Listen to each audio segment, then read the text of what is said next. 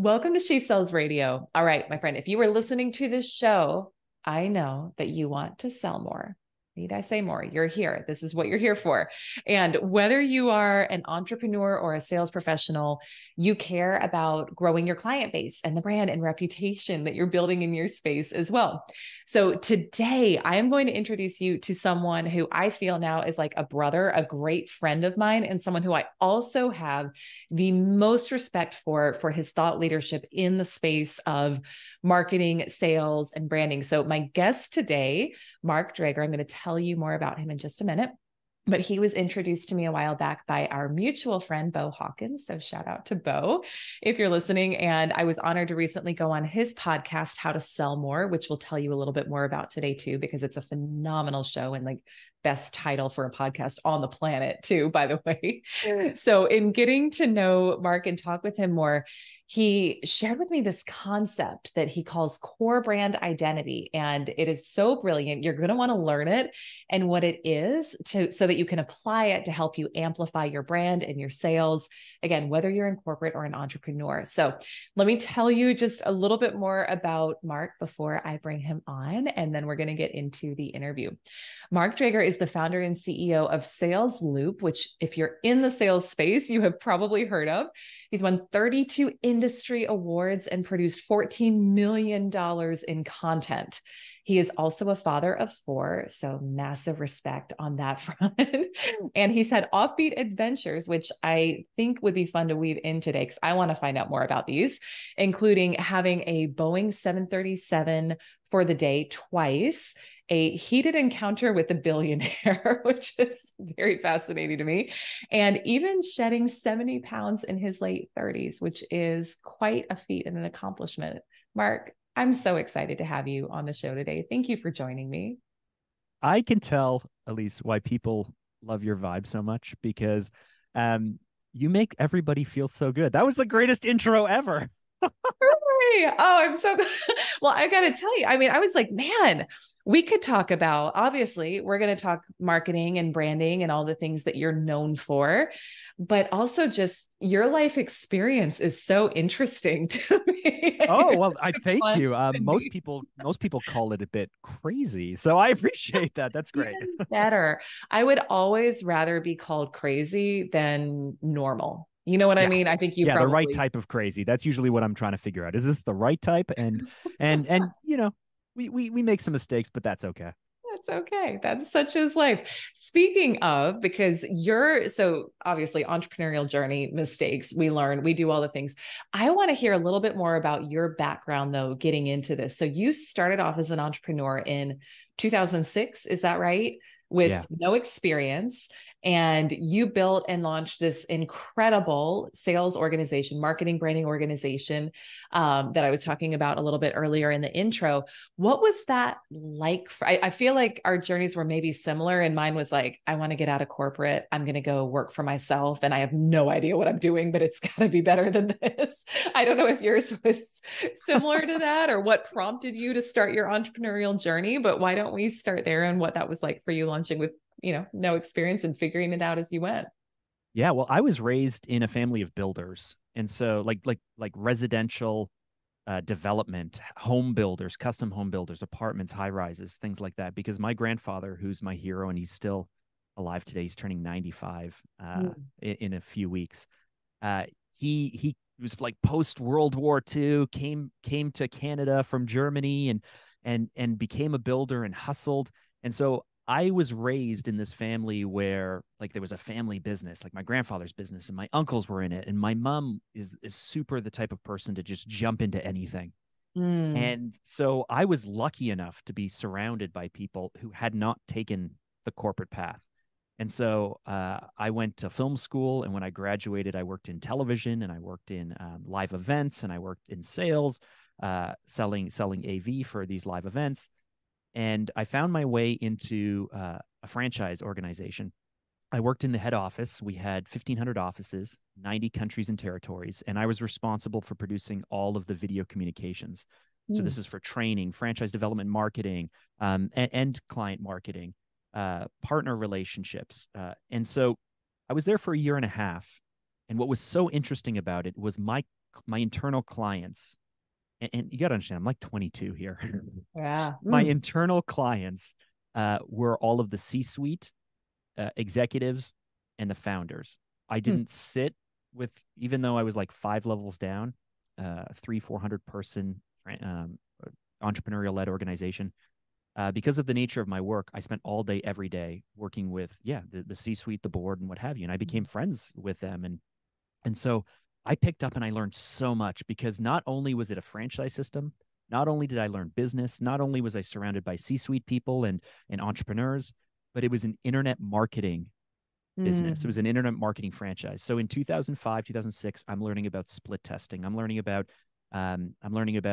how to analyze whether a business needed to generate leads and what type of leads, and how do you build models to be able to discern, the quality of leads and lead scoring and just all of this stuff.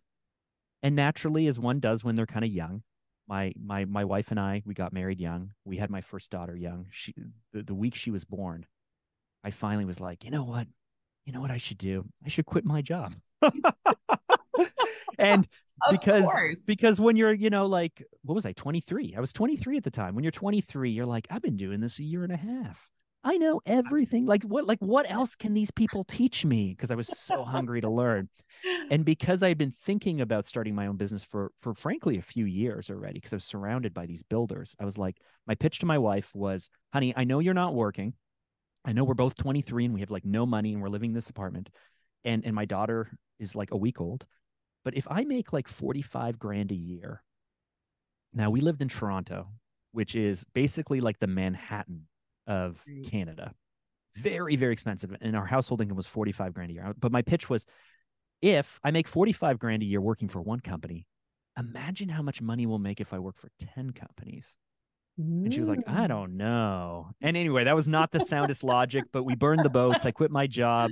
And 3 or 4 years of struggling later, I figured things out, and we were able to, by year 5 or 6, we hit, I think, our first $1 million year in business. Wow. And by the time COVID hit, we were doing around 2 million in revenue with a 24-person team. And from when we started producing really bad work to where we ended is like 2,000 projects later, 300 customers, 29 industries, and as you mentioned, quite a bit of revenue in terms of client work. Wow. Oh my gosh. So many things we could take from that, including one of the most important sales pitches you ever made in your life, right? To your wife. Hey, I like the logic. I can appreciate the logic. If I'm making too bad that's not how business really works. But at a very surface level, I see what you were getting at. What would you say? So we're going to get into your methodology shortly here, because this is really why I want to have you here. But that you shared there, those 4 to 5 years of struggle when you launched, and then getting to the place where you hit your first 7-figure year and then scaling to 2 million. I know you can't distill it down to just 1 or 2 things, but just as you reflect back on what were one of the top, like 1 to 2 things that shifted in you mindset wise. We talk a lot on the show about the power of mind over matter, like literally why our mind is so important as founders, as CEOs, as sales leaders. What shifted in you mindset wise that you think helped get out of that period of struggle to really see the successes? Was it just persistence and you just I'm assuming you had to grow and evolve a lot yourself. I did, but I'm not certain if I focused on mindset, either because at the time, again, going back to 2006, 2008, 2010, there wasn't a huge focus on mindset. When I started, I was not an entrepreneur. I was a business owner. That's the term we used. I was a small business owner. And so I really started to focus on mindset when things got much larger and scarier. Really, in those first few years, I focused on skill set and tactics. Yeah. And so most of the breakthroughs was really doing getting really, really deep and strategic to understand the different types of clients, the different departments within clients, the different seniority levels, the reasons for purchasing, how we would tailor our pitch or approach for, let's say, if we're doing a communications with an HR department, they would buy for very different reasons than Marcom or than sales or than what have you. And because what we were selling is higher ticket and lower volume, it just took a lot of time to develop the pattern recognition. Yeah. It took me a long time before I could go, oh, client, client, you want internal communications for employee engagement. So what do you actually need and want? And what has happened in the last few years that has led to this idea that maybe employees aren't attached to the brand or attached to the culture or connected? Oh, you've grown through acquisition. Oh, you've grown through acquisition pretty dramatically. And people who were in the companies that have been acquired actually had an affinity more to the previous ownership than current ownership. And then I see this 4 or 5 times and I go, ah. And then the next time I sit down with someone who is talking about employee engagement, I will ask them what's led to this point. If they've mentioned acquisition at all, I already know what the challenge and problem is. That took me time to figure out and to analyze, and then to be able to develop the pitch and the messaging for each segment, each audience, each purchasing decision. And once I figured that out, then sales became easy. Got it. Interesting. That makes a ton of sense. That makes a ton of sense. What would you say then? You said as things got larger, you had to focus more on adapting your mindset. What was the shift you had to make, or maybe you're still making it now? I don't know, but just to continue to grow and lead at a higher and higher level. Yeah. So one is that in the past, I've not been a very good people manager. Being being an entrepreneur, being someone who is a builder, being someone who can figure things out on the fly. I don't really see the need for, checks and balances or bureaucracy or slowing things down. But now I know how important that is.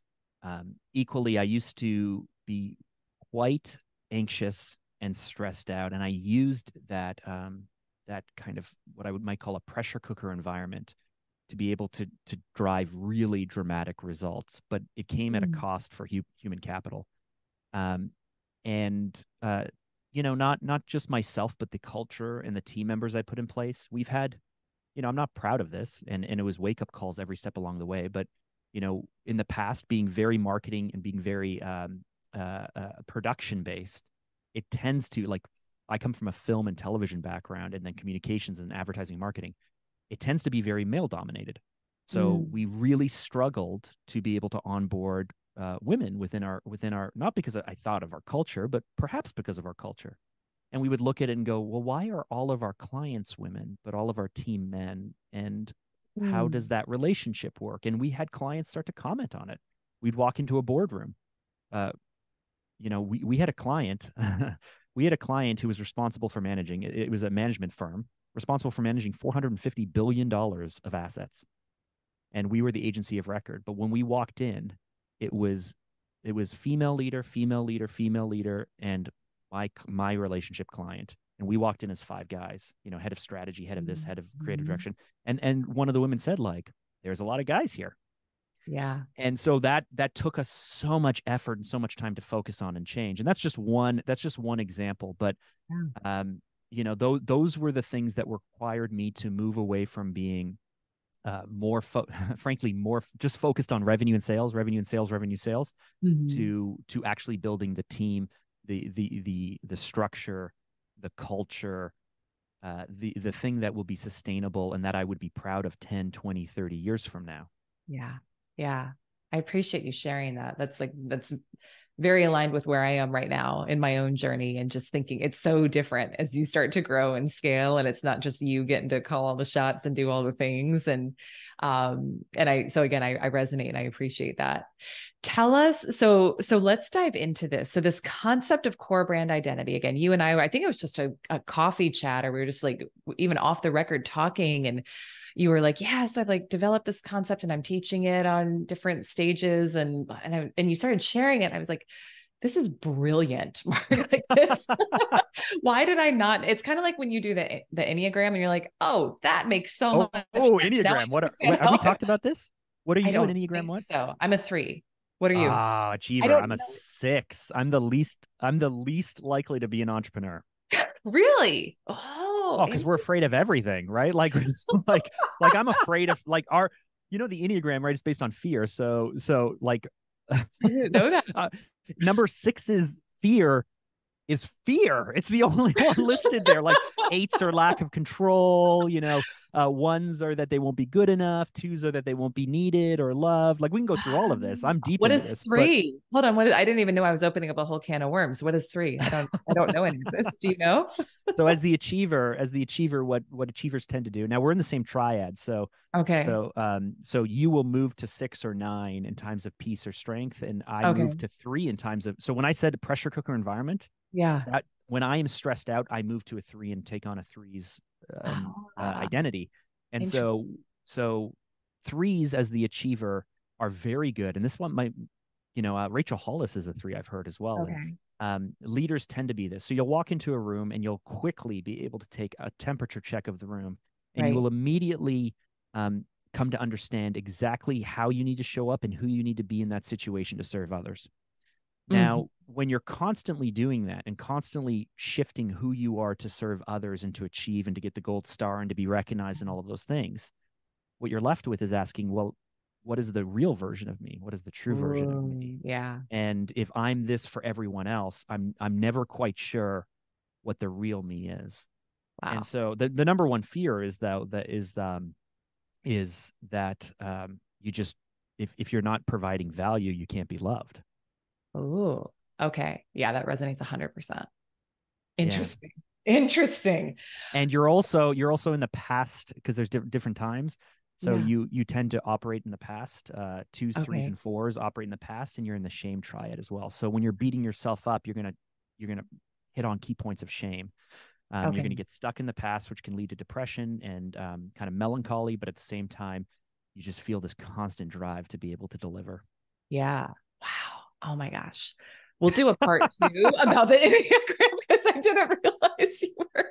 So, I don't think I've ever talked about the Enneagram on the show. I was like, I don't know why I'm like feeling called to bring this up, but that makes total sense. So I just got a mini therapy session or a deeper understanding. So thank you for that.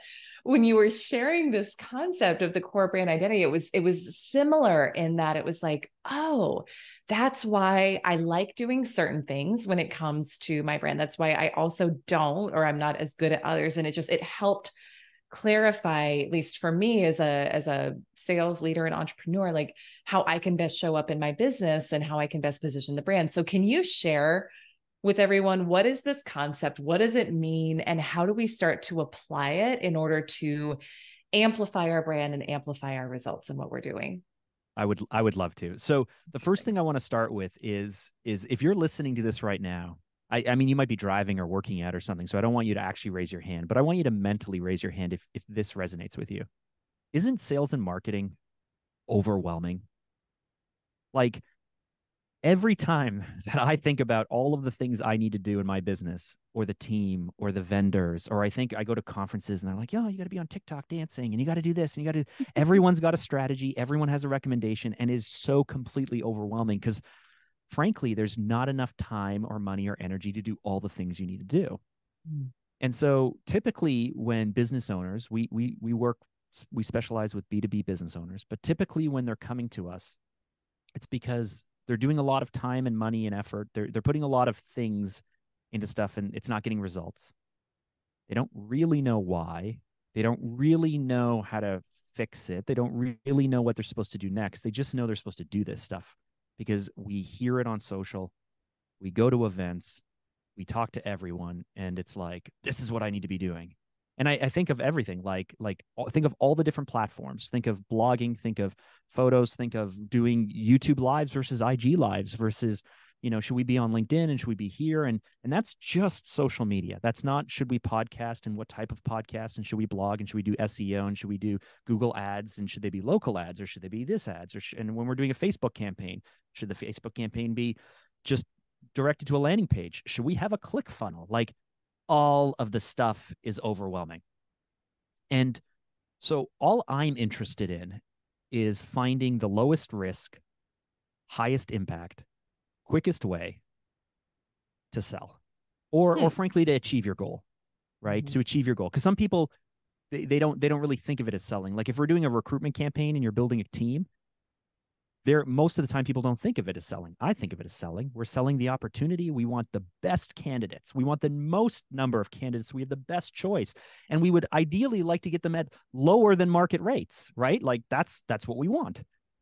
But most people don't think of recruitment as selling, or they don't think of building a following and an audience as selling, or they don't think of showing up, through this podcast. We met through our mutual friend, Bo, through podcasting. This is leveling up my network. I'm getting the opportunity to learn so much from you and what you do, and hopefully I add some value to you as well. But that's like the way I think of it is like we need to show up a certain way to be able to earn the right for this networking opportunity.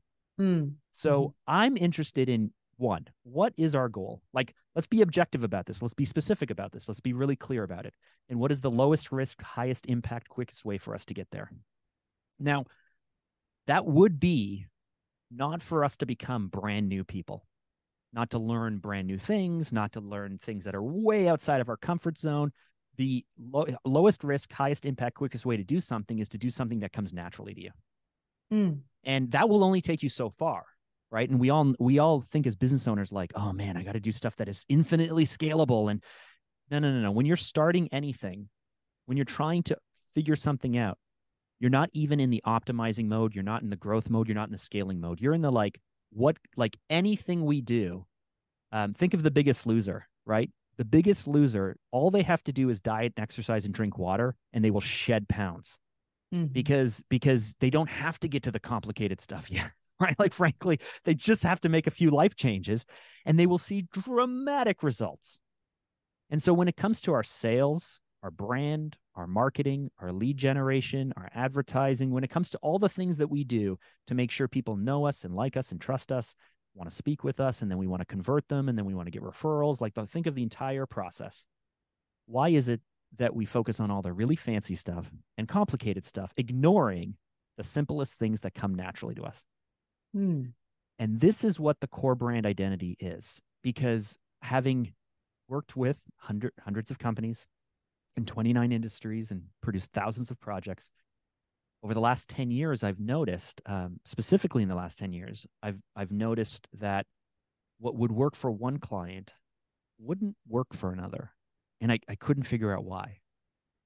And when a client would come to me and I would suggest a strategy or tactic that I had a lot of confidence in, why would they say no if it's going to get their results that they want? And I could not figure this out until I had noticed a pattern amongst the business owners and the clients that we're working with.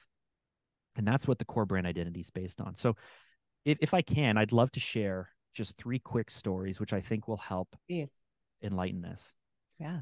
So I mentioned, it's been about 10 years. We have a client who runs, he started as a welder. He started as a welder, and he talked his way into welding because he didn't even have any experience. He needed a job. He got a job. He said I could weld. He spent 3 days figuring it out, and he became a welder. As a welder, he then started to become a salesperson and account manager, but he had started on the floor. Then he started his own business as a metal shop. And over the course of something like 7 or 8 years, they grew it into a $70 million privately held company. Very, very successful. And what they do is they help retailers build stores. So they do the retail environment design, they do all the shelving, they do all the fixtures, all the lighting. They like a store, Walgreens will get an empty box. Someone has to decide what goes in that box. My client is the one who designs and builds and installs and merchandises these stores. And we've been working together for about 10, 12 years now. But in 2018, we took them through a rebrand because we moved them from being manufacturers. They were very manufacturing heavy. And we realized we were missing out on a lot of the decision making because decisions were being made at the design side earlier in the process. And they didn't want to just bid on RFPs to make stuff. They wanted to be involved earlier in the process. So we took them through a rebrand and we did a ton of stuff for them. Long story short, after a few years of us doing stuff, he would always push back. The business owner would always push back and go like, why are we giving money to Google for ads? I don't like that. And why are we doing this money? And why are we doing that money? And we'd come up with these suggestions to make them a market leader and be perceived as a market leader. And he would say, no, he wasn't comfortable with it. He didn't want to do it. But the ads kept bothering him. But meanwhile, they sponsor like a private event at Formula One in Montreal and fly people in, or the local lacrosse team or this or that. And I go, you're why would you spend all this money on these sponsorships, but you're upset about the like $3,000 a month we're spending just to generate some attention and leads? And so like, it was ROI positive. I could not figure it out. So that's story number one. Story number two, we had a client who we were working with who got upset with us when we generated more leads for this person if the leads weren't high quality. Now, when you're doing advertising, you're looking for diamonds in the rough, right? Like we all know from a sales point of view, and it's a numbers game, and you want to qualify or disqualify the people quickly. But the more lead gen you do, just the higher volume of dud calls you're going to get. Now, you can work some steps into your lead generation process to try and scrub people out. But if you go too tight with that, then frankly, you might be turning away people who are making purchasing decisions before you've led them to the purchasing decision, if you know what I mean. Mm-hmm. And so what we want to do is, we're going to have false positives. We want the most number of people to jump on the call so that way salespeople can manage the calls, manage the leads, and direct people in the right way. But this person was like, I don't want to talk to any of those people. And I'm like, what are you talking about? Like, you want us to only put you on the call with people who are like 100% ready to buy? Like, that's not how it works, is it?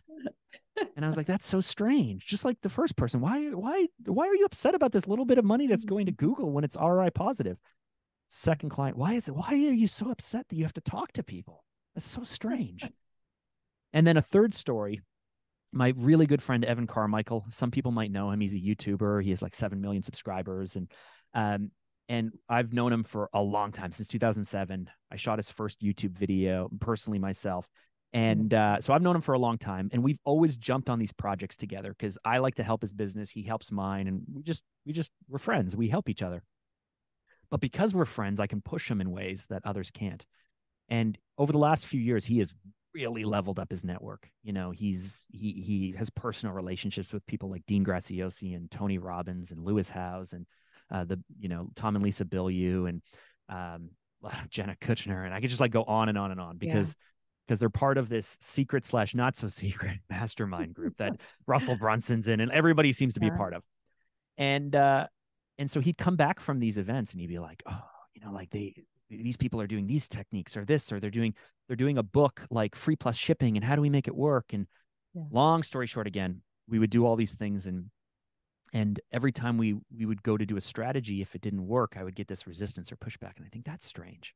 And when I share my keynote and we go through the workshop, I explain these stories in greater detail. But just for the point is like, isn't that strange? Isn't it strange that what would work for one business owner, someone else it just rubs them the wrong way? And that's when I realized that there are 3 different types of businesses, 3 different types of business owners, 3 different ways that people generate leads or business or revenue and sell. And so I want to share that with you real quick. That's what we've called your core brand identity. You have traits that are innate to you. And if I were to come into your business and give you a rebrand, I'm going to give you a better tagline. I'm going to give you better look, better feel, better colors. I'm going to give you all of the psychographics of your breakdown, your paths to your clients or prospects, what your competition's doing. Like when we come in, we do these really deep brand strategies. So what we give you will make sure that you show up saying the right things, looking the right way, making people feel what they need to feel to move forward. Really tactical, really strategic. But when I started doing this, I was doing like a home makeover for people, right? And I would do this makeover for people and they'd be so excited and they love it. And then 6 or 9 months later, I'd be like, why aren't you leveraging this? Why aren't you using it? Why have you moved away from these very simple things I've given you that you can do?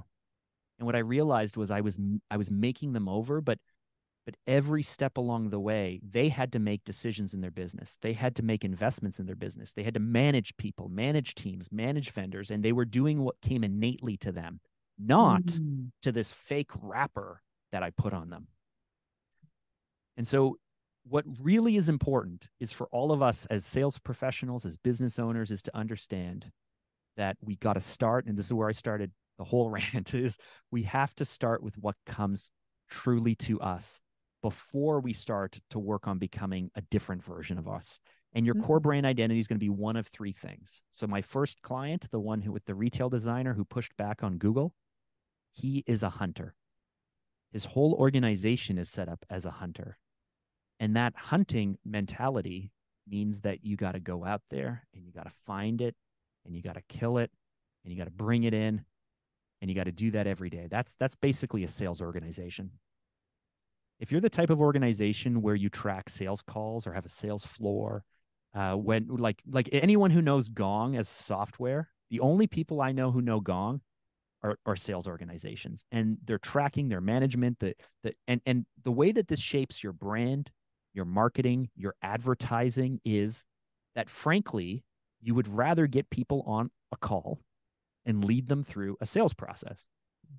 The franchise I started at for franchise development marketing, we were generating 18,000 leads a month for a team of 200 people, of a phone team of 200 people who were just hitting the phone all day long every day. That is a sales organization. And so when I developed brand or strategies or advertising or marketing or anything, frankly, at the end of the day, sales organizations really need to focus on lead generation and sales enablement tools. Anything outside of lead generation and sales enablement tools is a nice to have. And you will see huge revenue generating organizations that have zero brand because all they care about is, can I generate the lead? Can I work the lead? Can I close the lead? And so that is what my client wanted to do.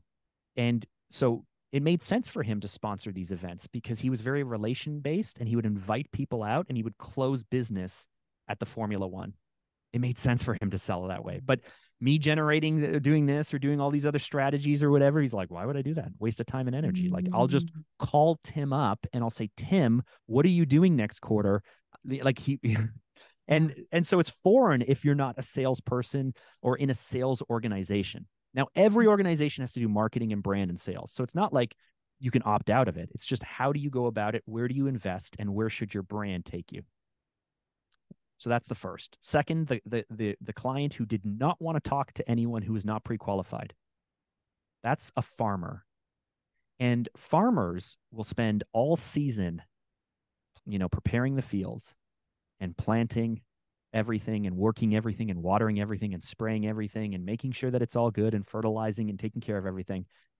But at the end of the season, after all of that work, they have a harvest and everything lands in a matter of a few days, and it's made the entire year's work worth it. The farmer is a marketing organization. These are people who will suggest to you, why aren't you running campaigns on IG and Facebook? And I would start with like 32 different ad sets, and then I would break it down with multiple call to actions. I would see which one pulls the best. And then anyone who's gotten up to 50% watch time on these videos, I would start a retargeting campaign to them, send them a lead magnet, and then through the lead magnet, I would have them fill out a questionnaire. And then from that questionnaire, I would put them on a segmented list, and then I would run the segmented list. And then at the very end of this, anyone who makes a purchasing decision, I would then go take over here. Like, if you've ever heard anyone tell you all that stuff, or you need to get ClickFunnels, but meanwhile, you need an automated email campaign.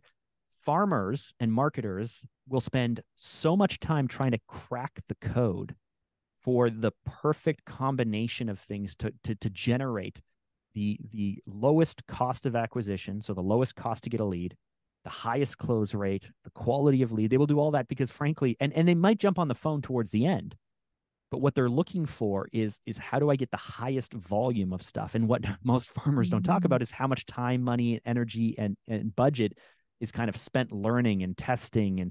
And so if you are very good at like tracking data and making iterative improvements, quarter after quarter or month after month, and you're always on it and you're always tweaking and you're always split testing and you're always doing those things because you're super data-based or analytical, then you might be a marketer, which means you might be a farmer. But that's very different than the salesperson or the hunter who's going to go out there and kill stuff. The hunter is like, just put me on the phone. Just give me the conversation. Just give me the interest. Just give me the lead. So your brand, if you're a farmer, really needs to support this like omnipresent approach where you are saying the same message, but it's really actually more about building stuff that's light enough to throw up and light enough to throw away. You can't make things so complicated and expensive that when you put it up and it doesn't work, that you have this sunken cost syndrome and you're not willing to move away from it. And now our third category, and I know that we're getting deep in this, so I hope this is helpful for people. This is so good. No, I remember when you took me through this before, I was like, that makes total sense. The farmer is I know I am not a farmer. I know 100%, but you are, from my recollection of our conversation. I am like a farmer, which is why it's like when people are like, hey, jump on the phone. And I'm like, do I have to? Like, do we have to? Or like, I never push the close, but I should push the close, or things like that. So, and then the third category, my friend Evan Carmichael, and I've heard this from so many people who are in certain businesses, is Evan is a tribe leader.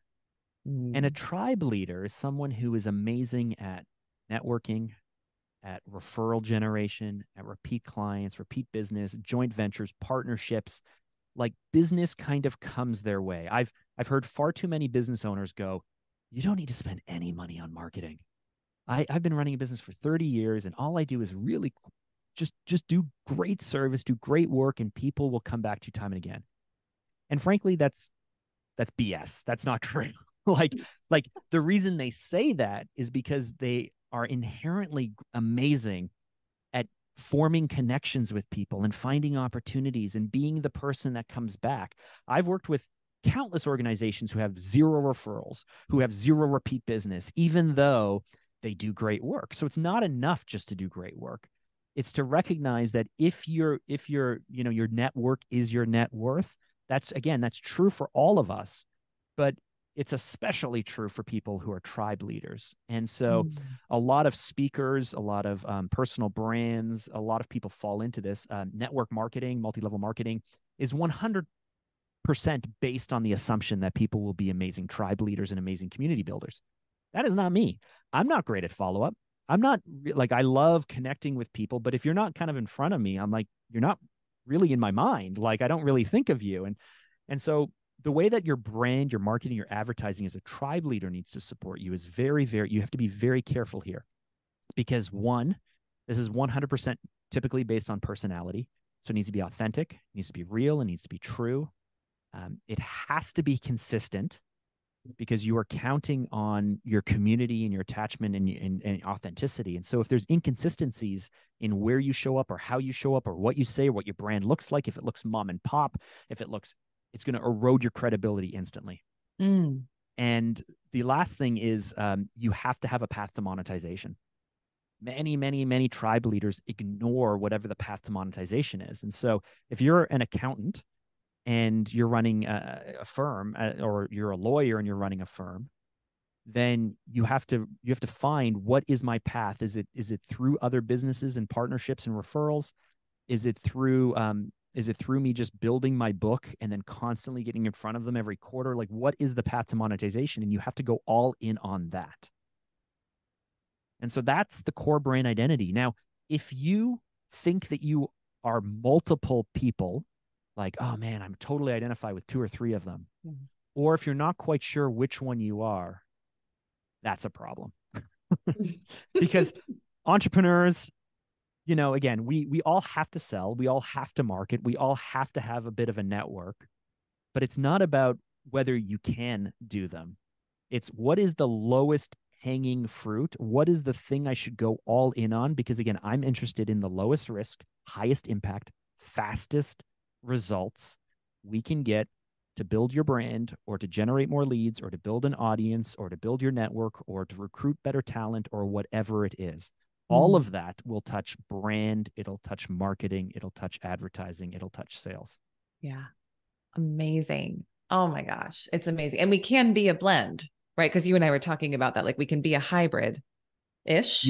We always lead with one. Is that right? If you're quite mature. So the real opportunity for us is to identify which one we are.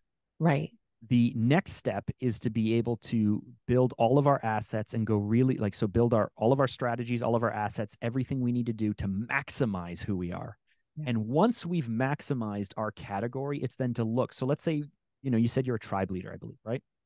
I would say primary tribe leader, second sales. But yeah. Okay, so let's say that you're a tribe leader. And so you may have already done this. You may have already hit the point of maturity in your business. Now, I would argue there's probably strategies you could leverage that will help you as a tribe leader, again, with low-hanging fruit, do more and take it further. But let's say that you've really maximized everything. Then what you're going to do is you're going to look at marketing and you're going to look at sales and say, which traits, which elements, which strategies do I believe that I can incorporate and learn?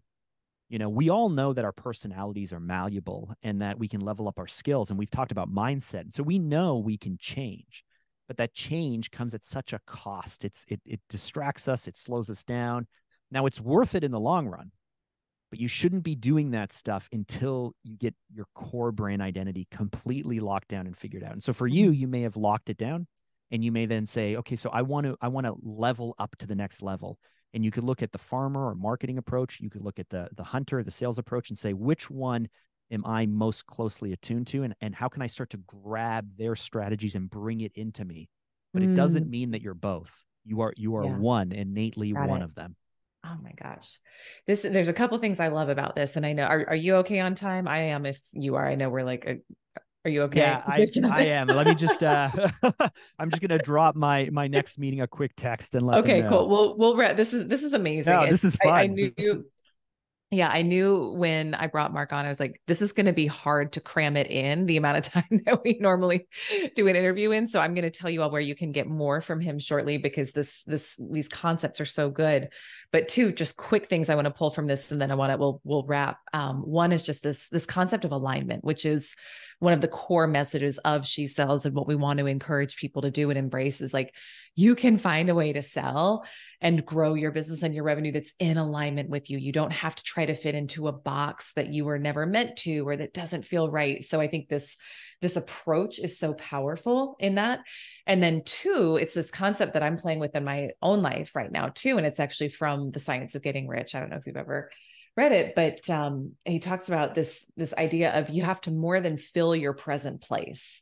So wherever you are, and so it's like, once you're clear on what your core brand identity is, how can you go all out on that? How can you maximize that before you try to go grab and do all these other things? And then from that place of having already maximized where you are, you can grow and expand. So this is resonating so much in so many ways with me and what we want to teach and what we believe in. So with that, two quick questions and we will wrap here, my friend. This has been so good. Thank you. Number one, tell everyone, where can they connect? Where can they get more of this? I want you to share about your podcast, how they can learn more, how they can connect, because it's so good. And I know that they're going to want to go deeper. Well, thank you. Yeah. So my podcast, How to Sell More, you can go to any of the audio apps. You can go to YouTube, look up How to Sell More, or my name, Mark Drager.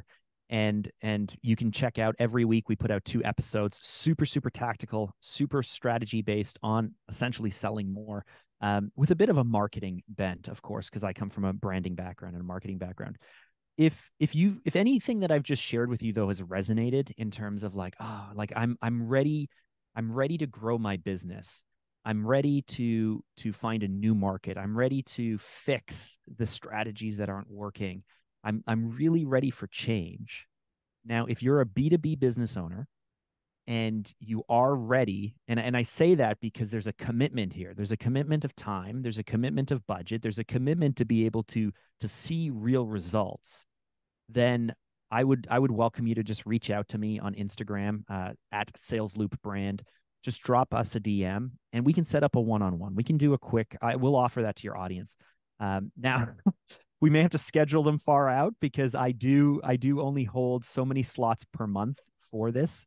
I typically charge $1,000, but I know you have a pretty kick-ass community. So I will offer that if you are a B2B business owner and you are ready to be able to take your brand, your marketing, your advertising, and your sales tools to the next level to be able to sell more, especially using your core brand identity, then I'll help take you through that just one-on-one to be able to make sure that you are the right one, and then explain a little bit more about how it works.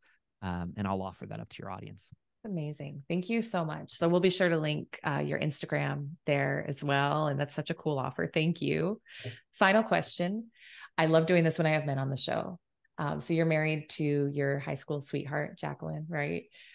What is the number one life lesson that you have learned from Jacqueline over the years? I know she's been a great teacher in many ways, no doubt, but what is the number one thing that she has taught you in the time you've known her? Oh my goodness. So I mean, we were 16 when we met, and I'm 40 now. So it's been a very long time. What I love most about my wife, and she commits. Mm, So I am a starter. I will jump into a million different things. My wife won't start anything unless she understands, unless it's really important, because once she commits, no matter what, it's gonna get done. And mm, so I've watched her go through because I'm not big on pattern recognition. I've watched her go through these cycles of like, oh, this is the worst. And then the next day it's like, okay, but this is what I have to do. And then the day after that, she's like, oh, I've made some progress. And it's this like mm. 3 day cycle constantly, because I hate complaining. Like, Yeah. why are you complaining? And now I know, okay, I'll listen to her complain today, because tomorrow she's going to accept it. And then the day after that, she's going to really kick ass. Such a good quality to have in a partner too, especially when you're a starter. That's Yes. Yeah. Now, so we're trying to figure out this whole like, can I just start things and then hand them to you? But that doesn't work. I feel like that sounds too good to be true. I don't know. That's good for me. Yeah, exactly. Terrible for her, great for you.